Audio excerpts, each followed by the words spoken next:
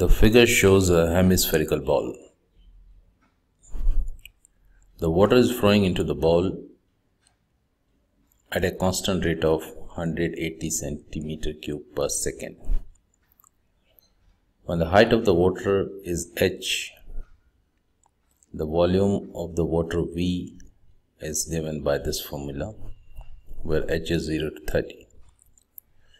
Find the rate of change of the height of the water in centimeter per second when h is still.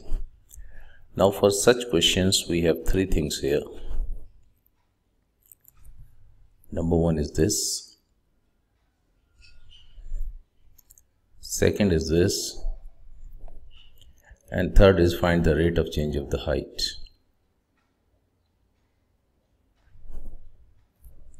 Now first talk about this one. The water is flowing at 180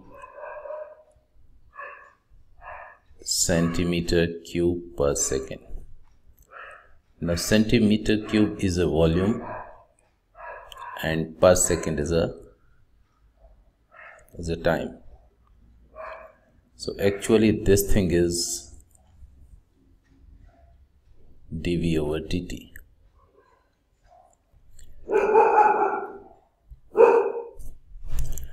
Now another thing is find the rate of change of the height in centimeter per second.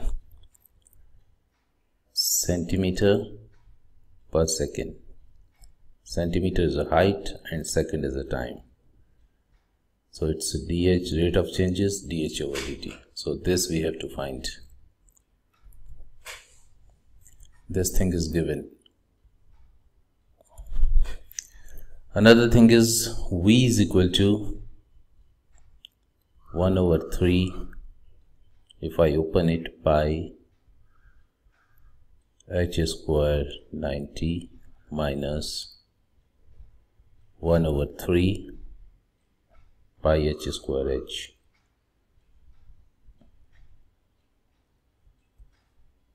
So V is equal to 1 over 3, this cancel. So that is, this is cancelled by 30, so that is 30 pi h square minus 1 over 3 pi h cube. We have dV over dt. Now we have to find, so now this is V and this is h. So we can get dV over dh, because this is a relation between V and h. So that is equal to 30 times 60 pi h minus 1 over 3 times 3 cancels. It is 1 over 3 pi and h cube is 3h square. 3 and 3 cancel. So that is pi h is a common, so it is 60 minus h. So this is dV over dh.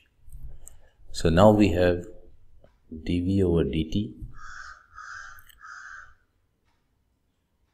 dh over dt we have to find, and we have dV over dh. So we have to find this. We have to find this one, dh over dt. So dh over dt is equal to, I'm writing it same, dh over dt. Now the only thing we are having is a volume, so I can write dh over dv and dv over dt. So you can see how easy it is to make the equation. So that is equal to, we have dv over dh and here it is dh over dv, so it is 1 over pi h 60 minus h, and dv over dt is 180, multiply 180, and if h is equal to 15, so we have dH over dt is equal to 1 over pi.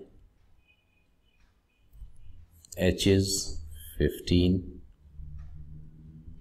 60 minus 15 multiply 180. So dH over dt is equal to